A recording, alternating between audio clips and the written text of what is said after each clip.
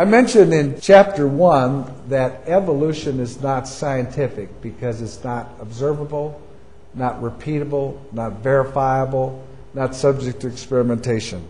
I also mentioned that the theory of evolution contradicts some known scientific laws. The law that I'm going to be talking about now that evolution contradicts is the law of biogenesis. Now, what is the law of biogenesis? The law of biogenesis is that life can only come from other life. Evolutionists propose that in distance past, small inorganic molecules, lifeless molecules, formed into amino acids, which formed into proteins, which eventually formed into living cells. Now, this idea that life came spontaneously from non-life is called spontaneous generation. This has never been observed, never been repeated, never been verified, so thus it is not scientific. There are two cases of non-living things coming to life.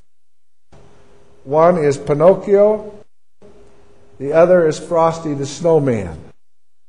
Most scientists do not believe this to be true. It's just a fairy tale. Of course, evolution also is a fairy tale.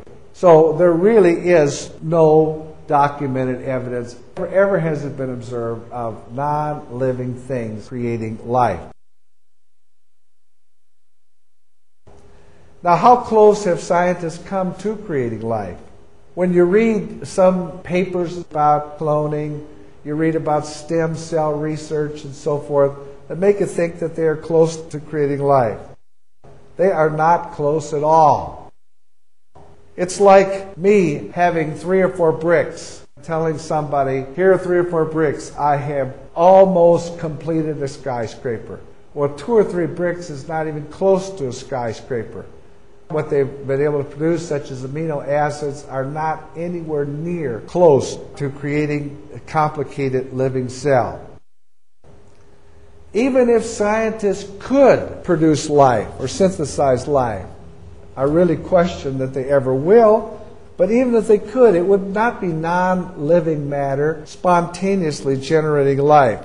It would be a purposely done experiment. What are some problems encountered in synthesizing life? When chemists do synthesize amino acids, and I'd have to have a model to show this, there are what are called right-handed and left-handed amino acids. And what is produced by scientists is a 50-50 mixture. 50% right-handed, 50% left-handed. To do with the rotation of polarized light through a chemical. That's part of the way they get this name, left-handed and right-handed, the way the light is rotated. All living proteins are formed only from the L, or the left-handed amino acids. In fact, if you have any right-handed amino acid whatsoever, it's going to actually cause the living cell to die. The simplest living cell is far more complicated than any amino acid or any machine ever invented by man. Is life just chemistry? Well, life is chemistry. Life contains chemicals. Life contains atoms. Life contains molecules. But life is more than just chemistry. There is something, for example, when a person dies, the chemicals are still there, but life isn't there. So life is definitely more than chemistry. There was an experiment performed years ago to disprove this idea of spontaneous generation. Francisco Redi got 3 flasks. I doubt whether they were Erlenmeyer flasks, but this illustrates the example. When he lived, they thought that meat spontaneously generated maggots, because often on meat exposed to the atmosphere and out in the air, maggots, which were kind of like little worms, developed on the meat. So they thought it spontaneously occurred. So what he did was he put meat in 3 different flasks. One of the flasks he left open to the air. The other flask, he put a porous cloth on top, like a cheesecloth.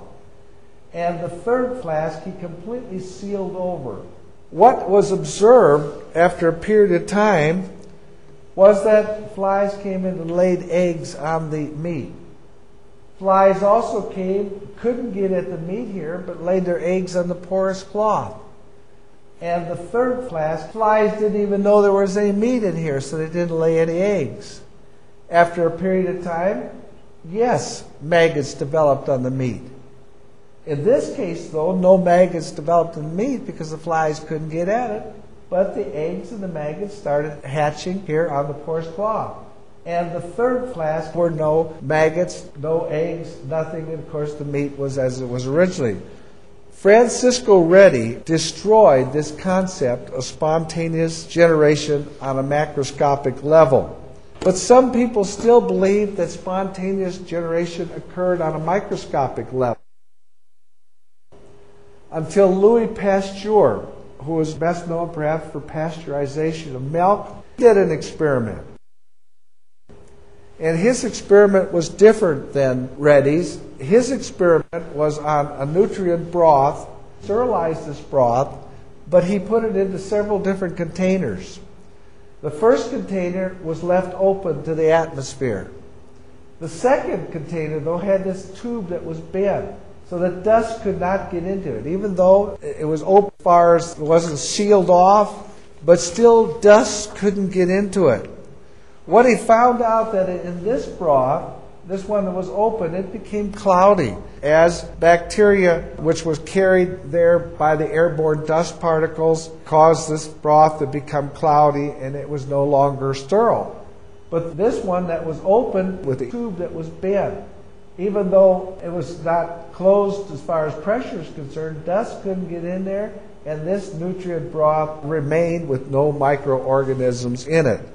So Pasteur's experiment dealt a death blow to the theory of spontaneous generation. There are other ideas for how life was supposed to originate on the earth.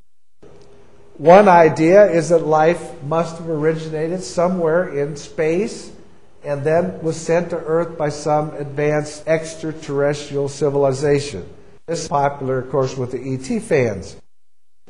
But this does not answer the question of the origin of life. What it would do is, if it was so, it would only transfer the origin of life to some other planet. But of course, the real problem is how could life have survived the severe conditions of space travel? This is just science fiction at its best. It's certainly not scientific. And we're also going to show later in the book how that life has not been found any place in the universe except here on Earth.